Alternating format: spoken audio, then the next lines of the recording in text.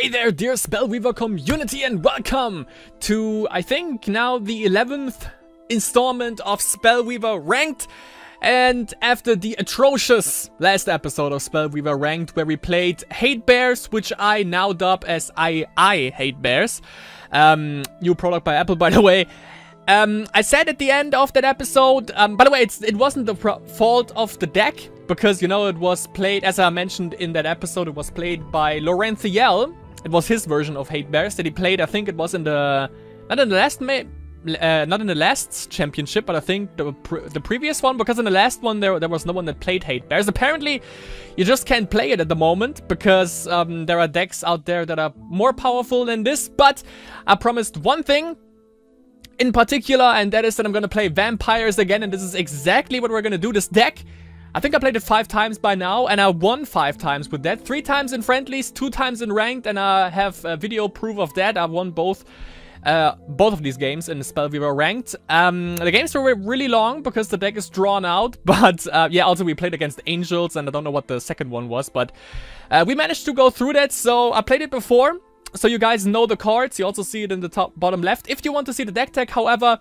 link is in the description below to the first episode where I played vampires. So if you want to see the deck tag, check that out. I think for now, we're just gonna hop back into ranked. You know, what Hate Bears brought to us is devastating, because we dropped to 568 now. We lost a bunch of points. We are below 900, which is atrocious. So let's hope that vampires are gonna save us. We'll see. Finding a game quick is not the best thing, apparently. So, we play against Rayan87. Everyone seems to... I see that freaking hero so often lately. I don't know why. It's keepable. Let's keep it.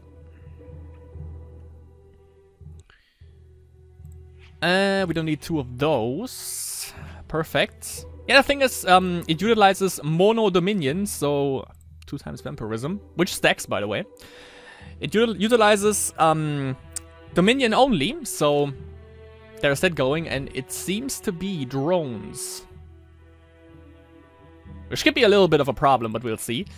Let's use power surge. Nice, so we can play the good Bloodborne Prince next turn, or we could go for vampirism.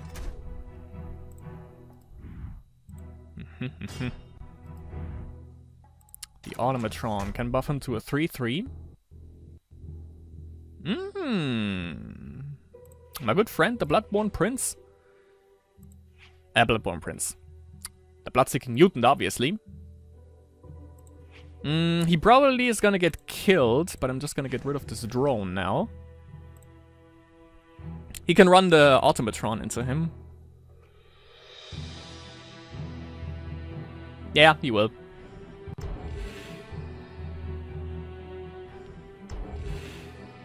Let's see. It's gonna be a 4/4, I guess, yeah. So that thing survives, but I can assassinate it, so no big deal there. It also doesn't have mana, so not a big threat at all. Not a big threat at all. Let's use this. Get that dealt with. Also could have used Prinha, actually, but... ah, well. Let's see. Alright.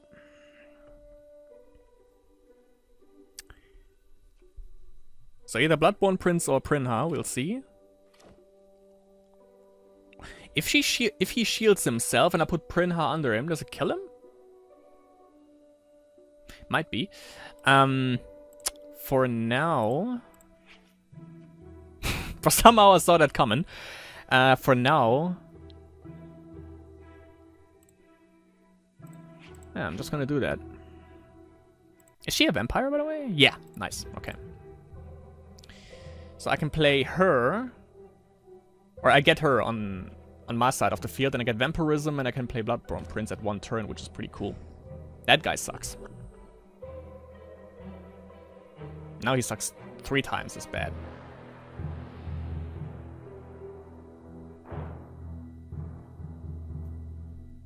I think she needs 3 aspects. Yeah.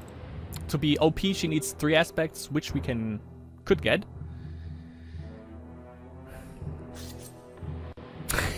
All right, let's get this guy a little bit beefed up before we like do something. So, should we play Prince or Vampirism? Let's see. Yeah, he could use his ability next turn. Let's use the Bloodborne Prince now.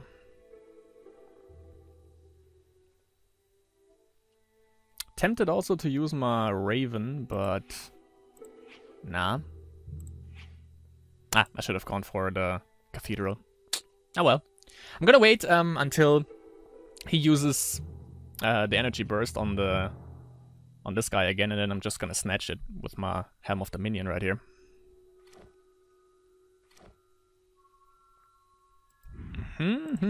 Steel Sentient. Which I can kill with Prinha this turn. Which I should, because I think he summons a drone. Yeah. Each time. Yeah, of course. I can also snatch him, though. Doesn't have to be...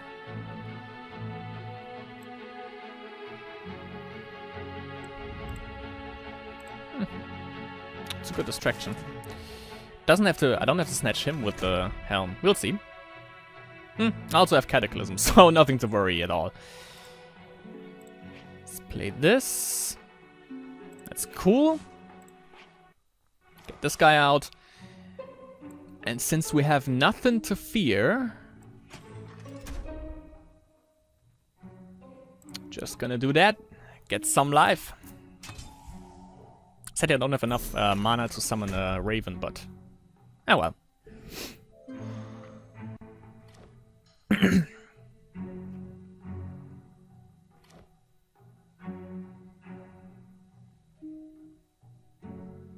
Come on, buff him up, dude. Then I can kill... If I gain control over him, he has 7 energy, and that's a 7/7. Then I can kill... Yes! Oh no, I can't run him into this because he's a 3-speed. Damn it.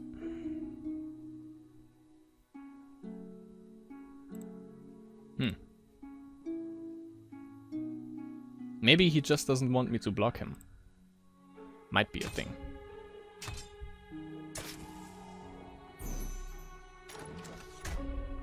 So he's back to a 5/5.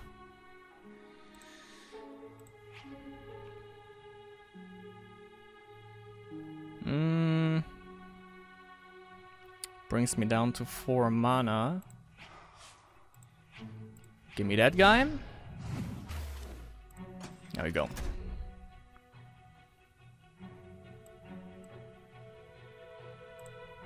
Oh yeah, I don't have mana. That would kill it. Do I want to deal with it though? Nah, I have Cataclysm. It's okay.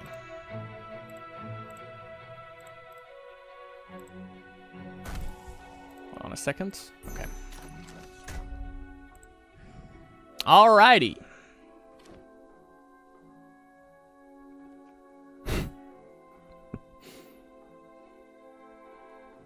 And he still gets a little bit buff when these two trigger. Sucks a little bit, but I can actually get rid of some of these things just with the Cathedral. I mean, sure. Why not? Make the Steel Sentience a little bit smaller. 6 damage hurts though. He has 2 mana left. He doesn't have like big removal, maybe with Flash Freeze or something, but that's about it. So give me one of these. Get the Bloodseeking Mutant out. Give me this. Attack this. Get this out of the way. That would be enough. Ah! Victory! Told you! Vampires, my friends. Vampires! All day! Yes! Woohoo! Vampires all day, our business! God damn it! That shit is strong and I fucking love it. So now we are back to 917. Freaking hate bears. Take this. Up to 558. And let's see how it goes in game number 2. Vampires back up in this. Well, that took a long time. Game number 2 is against Pooja 777. We have 3 times Lord Carthus in our hand.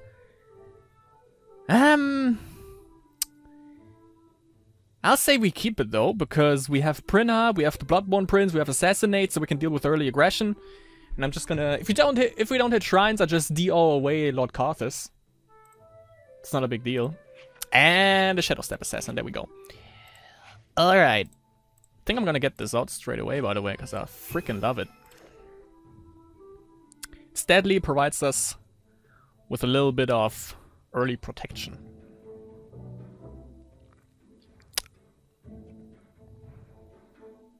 Trigon of the Pact. Alright. Alright then, my friend. Just gonna make sure that we hit... Should I assassinate? Nah. Just gonna make sure that we hit vampirism sooner or later. That's the main concern. I see a lizard barbarian. A fireball. Alright. Phasean mercenary. There has to be a catch. Just, you know, a 2-2 for 2 aspects 1 is a little bit weird. But I think I'm gonna use him to sacrifice him to the Bloodborne Prince. So I'm gonna play him first.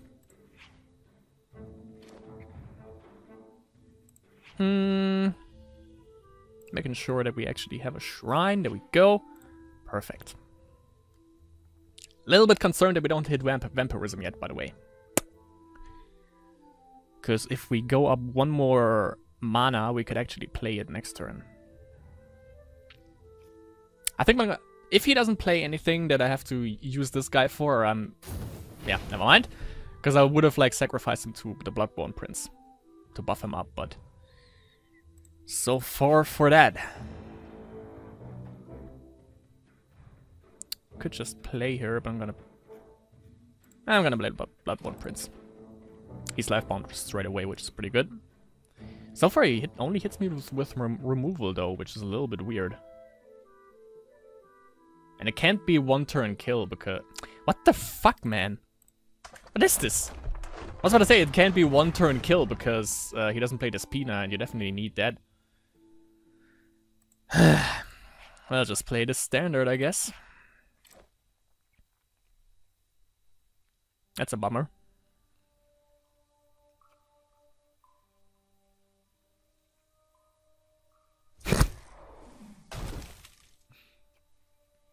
I don't get it. I really don't get it. What is this guy doing?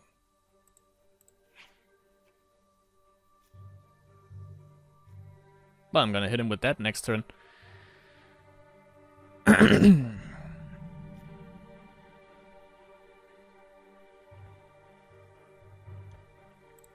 Not gonna play anything here. Don't want to run into the risk of having that killed again, whatever I play next. And apparently he doesn't have any creatures anyway, so... And whatever he puts out, we can shrink it with the Bloodseeking Mutant. Or kill it with Assassinate. Even though he has like 5 mana, so he's getting beefed up a little bit now. But there's a way for us to... get healed anyways. Scatador's bitching. Maybe though he runs every removal card that Rage has to offer, so he might have the one that kills an artifact, which I don't remember how it's called because I've never seen that really being played.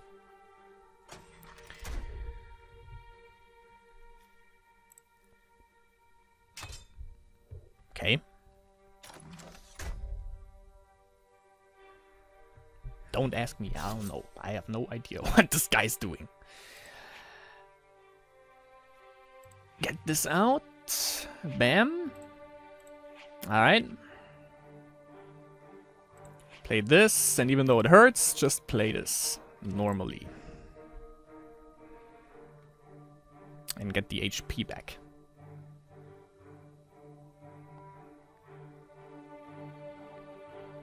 Yeah, throw your next removals, because, you know, that's what Rage and Wisdom always has.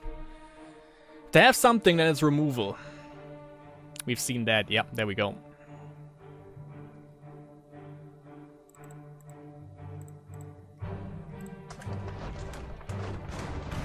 God damn it, man. Boring! Whatever you're doing, it's freaking boring. Just wanted to throw that out. There we go. Just gonna get rid of this for now. There was the next one. Power Surge!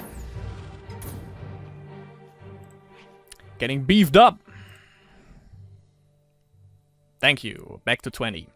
What you doing now, my friend? What you doing now?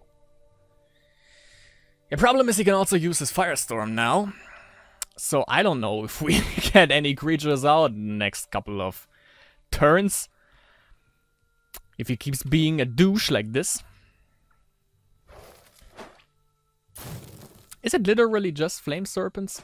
And Fireballs? And the one damage, that the card that does one damage to me? Because that might be the case. Which is weird. Aside of that, he only has removal, as it seems.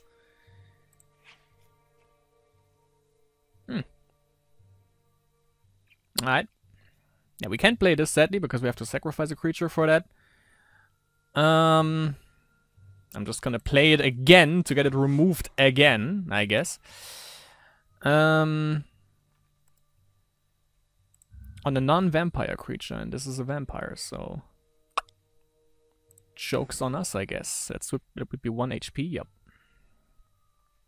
Can't really use my Soul Raven, though, when he always, like, goes for the Flame Serpent. And, obviously, just hero damage. That seems to be his deal right here. I also can't really play the Bloodseeking Mutant then if he doesn't play any creatures other than the Flame Serpent.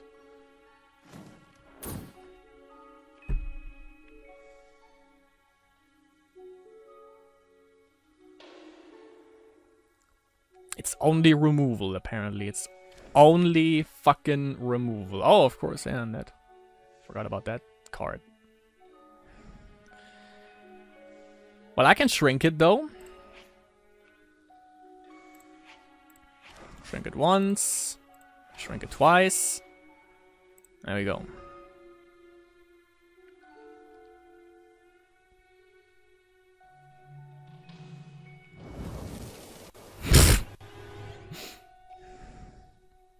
At least it triggered. That's all that matters. I could just play Cataclysm just to get, like, the Skeletor's bidding thing.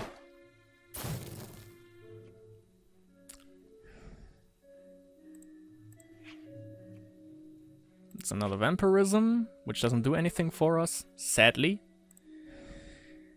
You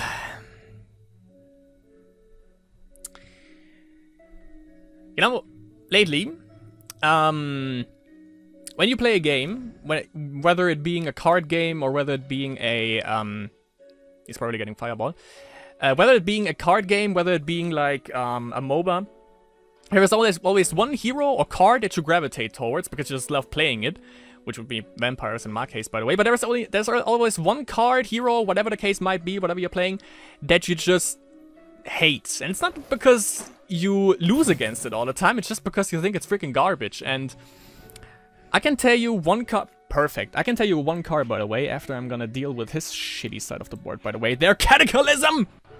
Bam! Yes! Next turn, Province Overseer, Shadow Step is in first and then Province Overseer. Sacrifice this. Can also use him because that's 2 mana. If he survives, that is. We'll see. By the way, let's see. We would be, if I use Soul Raven, we would be down to 3 mana. 4, 5, 6, 7, that would be 8, it would be 4 HP. Minus 2, so 2 HP, because, you know, we need 2 for that, so... It's a win-lose situation.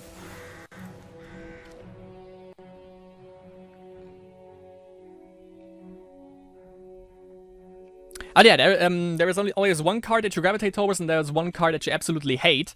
And not necessarily also for me because I lose against it, it's because it's just freaking garbage. And in my opinion, that's Alexa, the one that you use for angels. Because every hero you can play differently, you can, you know, it's diversified basically. You can play any hero. Oh wait, let's see. Let's see, because now we're in a little bit of a pickle right here. Okay. 3. Yeah, we can play all of these actually. That's a 1/4 Soul Raven right there, by the way. Kill this. Bam. No, don't use this because, you know, Skeletor spitting. And then attack for 4, which he can block with his shit, but I don't care because I still get the healing. There we go. Oh, can I buff him somehow? Sadly not. Would be funny though. That's 12 HP and a little bit more, about 6 I think. 5 from Skeletor's bidding. He can do 10 damage now, down to 7. And we don't have any card in hand, so we probably can't gain much from Skeletor's bidding now. Yeah, we might be dead next turn. But yeah, what I was about to say is, what I absolutely hate is Alexa, because you can't play Alexa in any way. Like, you know, you can play the Spina different ways with different kind of creatures, but there is only one specific way that you can play Alexa as. And that's Angels, because, you know, that's the basic hero power. You can play anything else if you play her. And that might be the first lose, by the way, for our unbeaten deck so far. Let's get this in the front. Actually see if we can get something. Make it range. Make it rain. Oh, we get 8. Can we use it again? Oh, that's perfect. It's perfect. It's useless, but you know, we get that from Skeletor's now. That's awesome. Oh, all right, alrighty. That's good to know. That's really good to know.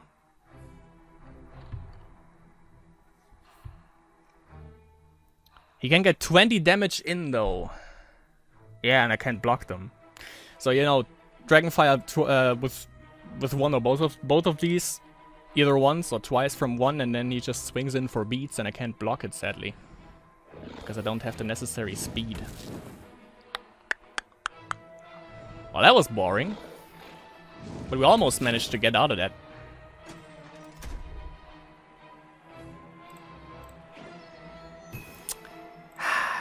Sadly, our deck has been beaten by bullshit. Good game though, Puja777. You proved us wrong, but see, we're still over 900, at 900 exactly to be precise. Let's get our reward. Get our reward right here. There we go. Alright. Next game. Let's see if it takes another 300 seconds this time. We'll see.